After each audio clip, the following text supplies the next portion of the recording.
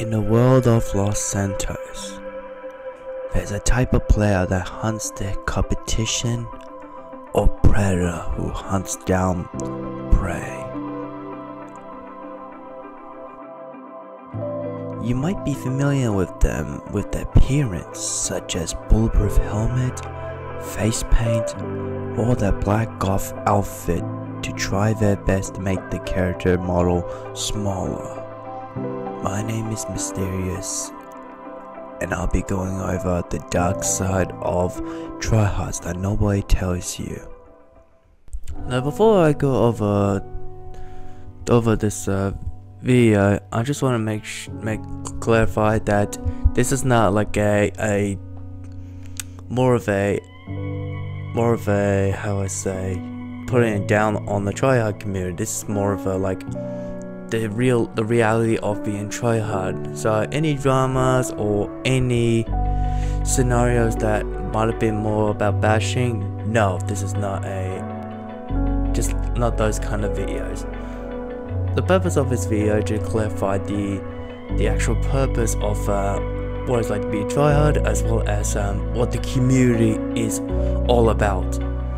So another disclaimer for this one is that I won't go over too much of a drama. That would not only make the video a lot longer, it will also, there's so much drama in Tryhard community to the point that you could probably make like a Netflix document about it.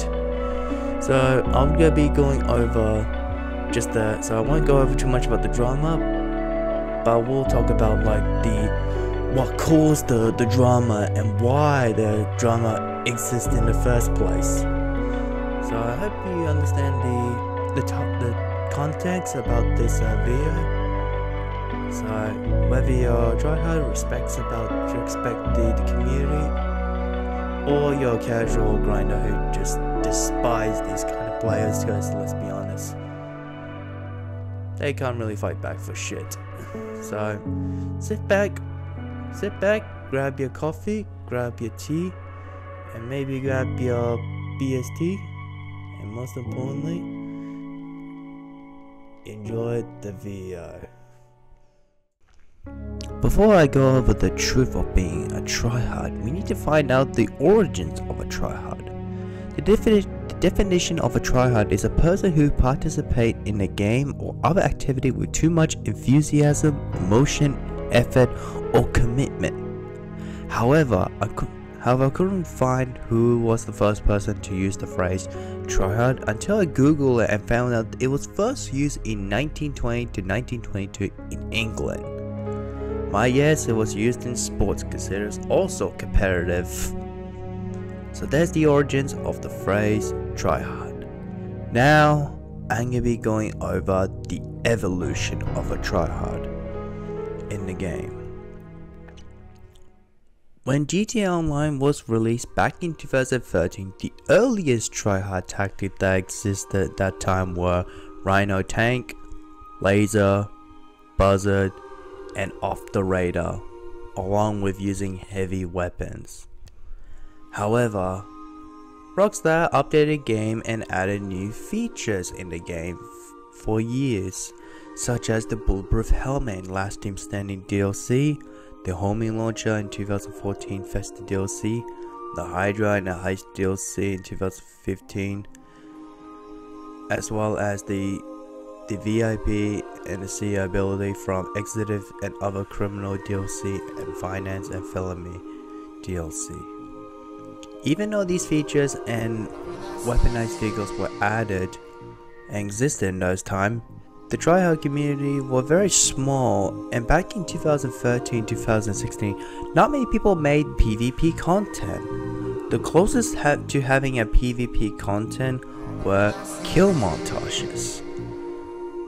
But even though the video existed back then, most GTA players would just watch other content creators.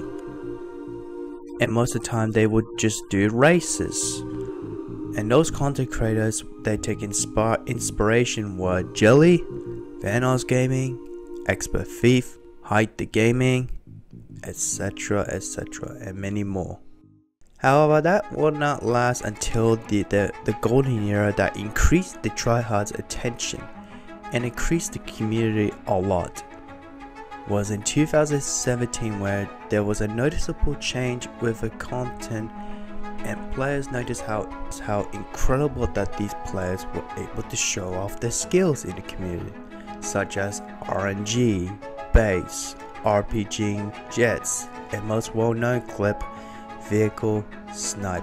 This era also reviewed a lot of well-known PvP creators such as Fanshui, Mojmes, MedPro, Arson Y, and many more. I mean, to be honest, I can't really name. There's so many, I can't name all of them. Although it was a very good era, that wouldn't last until December 2017 when the Doomsday Heist was released. They had a lot of weaponized vehicles such as the Kajali tank, which was way better than its competition. The cooler stealth helicopter, which literally gives you permanent off the radar and gives the player a surprise attack. And the Deluxo, which known as the DeLorean from Back to the Future, came with a very good tracking missiles, if not one of the best tracking missiles in the game. And another feature they added into the facility that not only changed PvP forever for the worse, it also caused a massive complaint to the community: the Orbital Canyon. This feature gives the player to spend about 500,000 for manual shot or $750,000 for auto shot, which would destroy any player with one shot no matter what vehicle or where you are. However, it does have some flaws, such as certain buildings the orb can't reach, or vehicles like Avenger or Embassy Trailer protecting you while inside, and after one shot you have to wait 48-minute cooldown to get another shot. The biggest problem with this feature is that Rockstar added something that a player could spend their money just to get an easy 1-0. And the worst part is, there are exploits that allow you to get refund or use the Orbital Canyon constantly, which destroys the PvP. Unfortunately, the orb wasn't the only problem the players were going to face, because in After Hours DLC released in July 2018,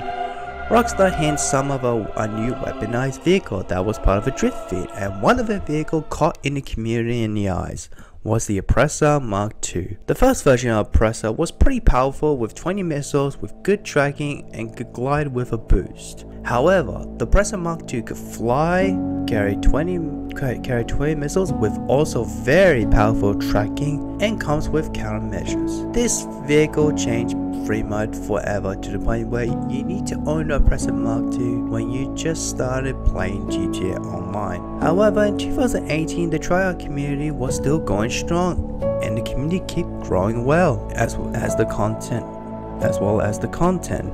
However, 2018 was also the era where Battle Royale games were exploding, such as PUBG and Fortnite, and people were watching the content not for the personality but just for the competitive skills. No difference to GTA Online. This change of PvP also had massive complaints from the casuals and the oppositions, the grinder community about players taking the game seriously, even though GTA Online is a sandbox game since the game was released, where you could do almost anything you want to desire. Despite them always freaking out for people judging them, they think that grinders seem to care for their PvP nonsense.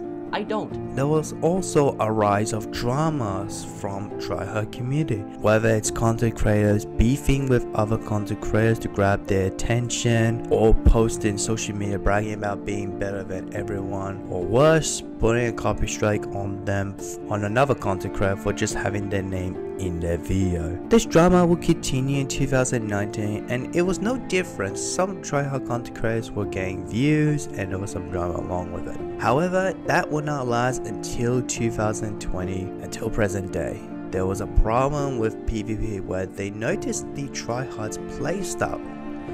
Some of them will play passively, such as using Ghost Organization, RC vehicles, which will give you off the radar permanently, camping in an Avenger or Kasaka, thermal helmet exploits, and the worst one, using glitches that broke PvP. It got to the point where it became about playing dirty all the time, where some players might say, won't they always play dirty all the time? Yes, but at the same time, at least you can find a way to counter it. It was more easy to counter those dirty tactics back then than today, where almost impossible unless you use some kind of exploit. It got to the point where it became about playing dirty. Not only that, some of the tryhards use exploits like guard mode, job telepoint, permanent threat, and to have high advantage, which all that resulted to change in year, other than resulted to tryhards doing all this for two things: high KD and higher score than opponent. Nothing has changed in years other than adding new weaponized vehicle or patching some of the features